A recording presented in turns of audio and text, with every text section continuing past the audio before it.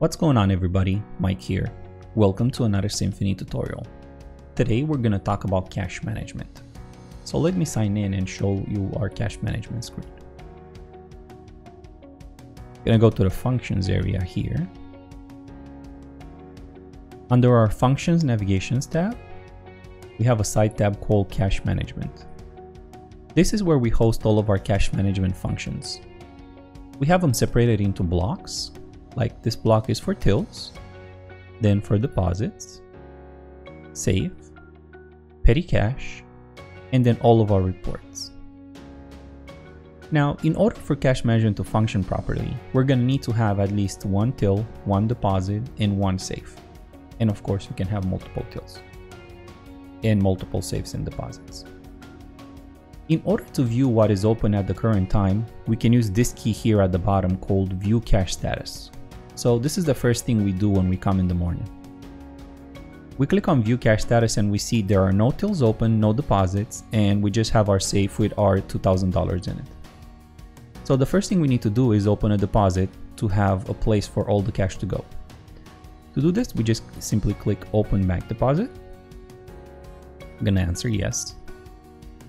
This is gonna be our AM deposit, and click OK. So now the deposit is open. We can click again on the View Cash Status and we can see it open right here and there's no money in it. The next thing we have to do is assign a till. Now there's two ways to assign a till. We can either assign the till and then assign the employee to the till. And usually you would do this if the manager does it before the employees arrive to work. Or we can do both procedures with just one button click using the Quick Start Till key. Now, in order to use the Quick Start Till key, we need to have the employee signed in. So I'm going to click this. I'm going to select our till number 1 because that's the one I took out of the safe. And click OK. Assign till number 1 to drawer 1. I'm going to answer yes. And that's it. Now the till is assigned and the employee is ready to start work. If we go back to our View Cash Status button, we can see we have our safe with just $1,900 because $100 went into our till and our deposit with no money in it. Okay, so let's go ahead and do a sale. I'm gonna go to our food key, to our breakfast section. I'm gonna ring in an American breakfast for position 1. Over hard eggs, and then a pastry basket, also for position 1. And then I'm gonna close this to cash. Now that put $24 in our till. If we go back to our function screen and we look at our cash status right now, you can see our till has $124.38. The initial $100 plus the $24.38 cash sale that we did. Okay? And the employees would work like this all throughout the day and enter cash into the system. When the employees are done with their shift, we would go ahead and count and close the till. Now the way we have our system programmed is when we click this count and close till key, first we count the till, then we deposit the money, everything over the $100 gets deposited, and then the till gets closed automatically. So all three operations are done with the one key, which makes it nice and simple for our managers. When I click the key, it asks me for a reference. I'm just going to enter my name. And now I get presented with this count sheet. So all I have to do is go through all the pennies, rolls of pennies and dimes and quarters and dollars and everything. And I just click next on each one and I enter the amount that I find. Okay, I don't enter the total value, just the amount.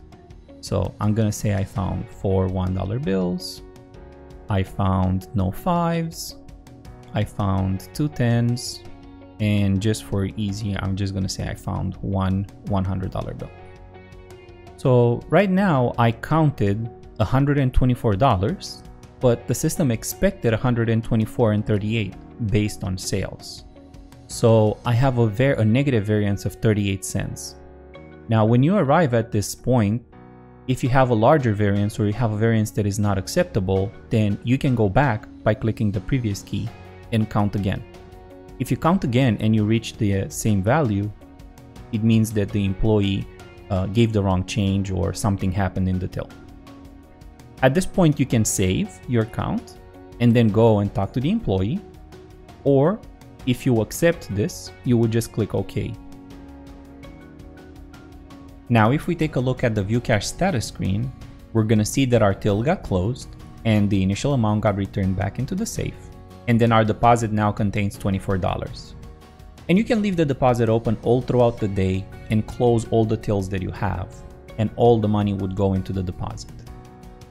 When you are ready to go to the bank, you can reconcile the bank deposit. You can use your View Cash status to see the total amount and count your deposit to make sure everything is correct. And then when you are ready, you can just click Reconcile Back Deposit. And then this is gonna get closed. And now if we take a look at our cash status, we are back where we started the previous day. Other functions we can do to the tills are paid ins and paid outs. We can adjust the starting amount of the till in the morning before we start our sales.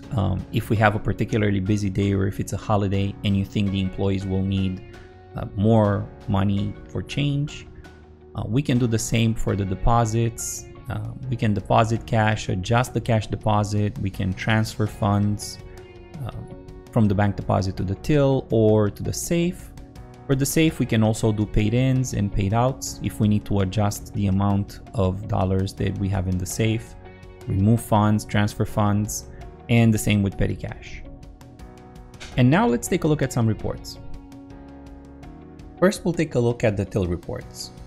We have these two at the top, a till report and a till banking report, but the difference between them is that the till report will show us information about the current till, and the till banking report will show us information about all the tills on the floor.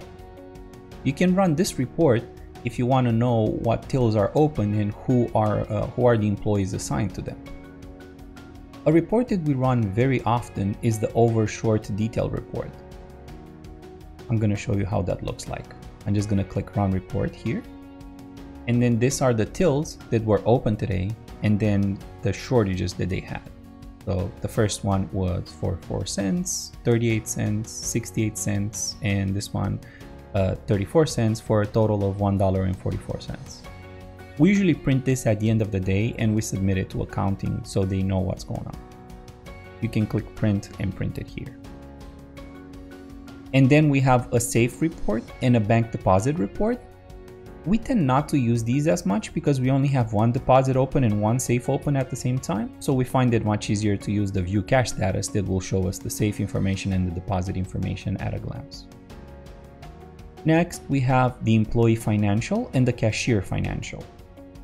Now, both of these we use to balance cash, but the difference between them is that this particular financial report will follow the employee.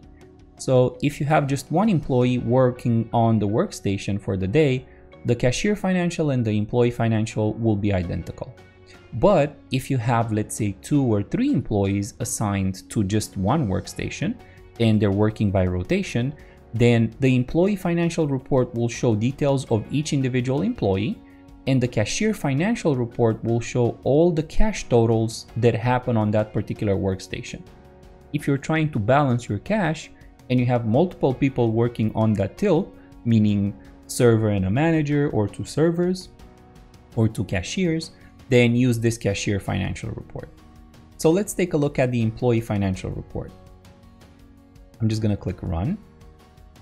And here we see all of our net sales, tax collected and everything. And then this is our tender media. So this is the total cash that we took in and then the number of transactions. So this is what interests us the most regarding cash.